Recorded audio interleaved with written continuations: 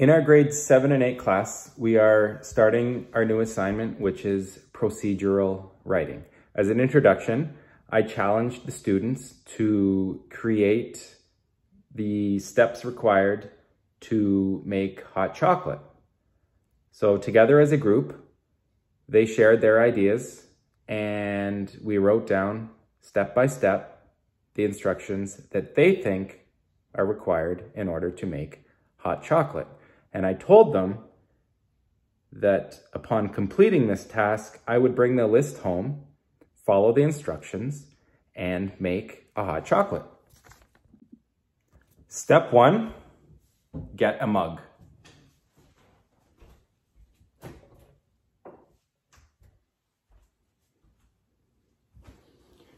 Step 2,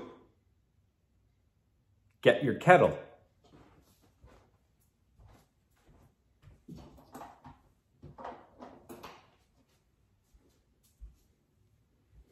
Step 3, place mug on counter. Step 4, get your hot chocolate mix.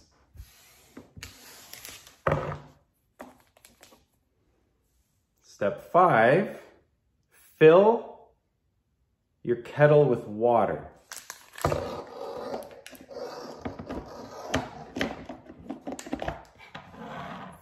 Fill it.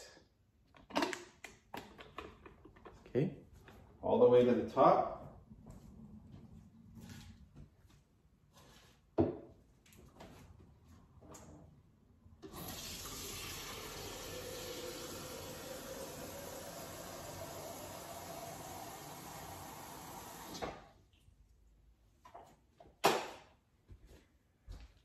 For safety's sake, I only filled it up to the max line, not all the way to the top. Step 6, place kettle on counter and plug in an outlet.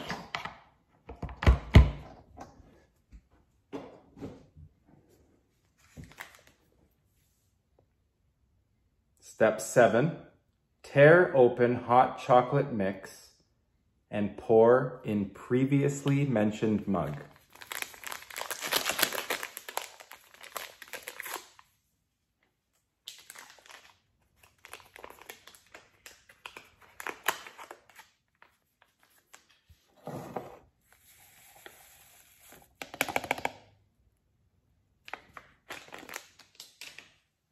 Step 8, turn on kettle.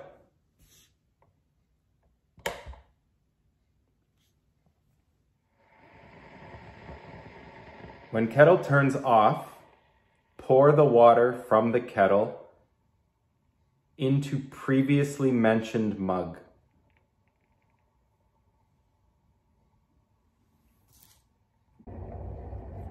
Okay, so the next step, number 9, when the kettle turns off, pour the water from the kettle into previously mentioned mug. And it sounds like our kettle is just about to turn off.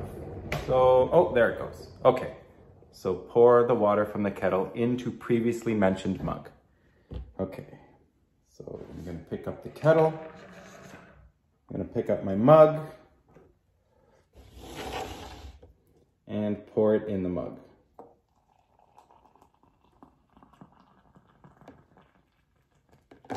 Oh man. Ooh, the steam is hot.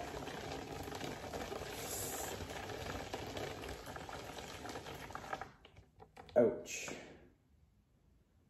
Okay. Get a spoon from drawer, put in mug and stir. I've only got 2 hands. I'm gonna put the mug down and the kettle down. Get a spoon from drawer, put in mug and stir.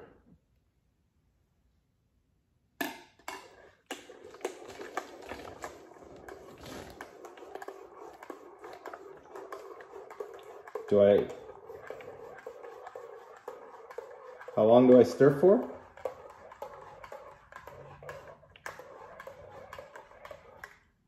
I'm gonna stop there. Oh. Get milk from fridge and pour into mug.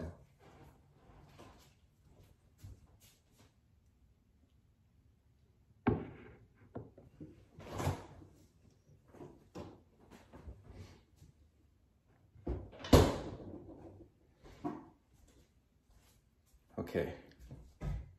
Get milk from fridge and pour into mug. If it overflows, pour some out.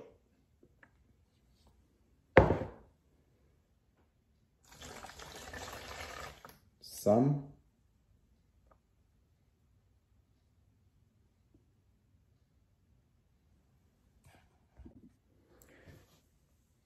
Pour the hot chocolate in your mouth.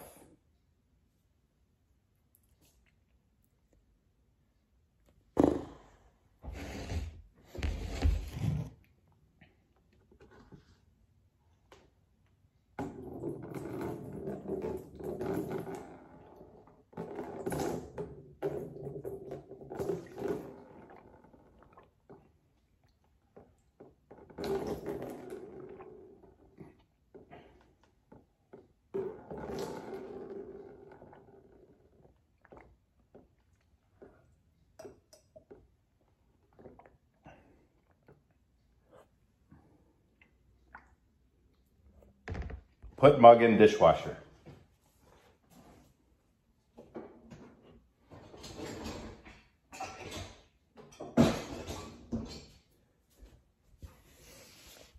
And that is how our class says to make hot chocolate.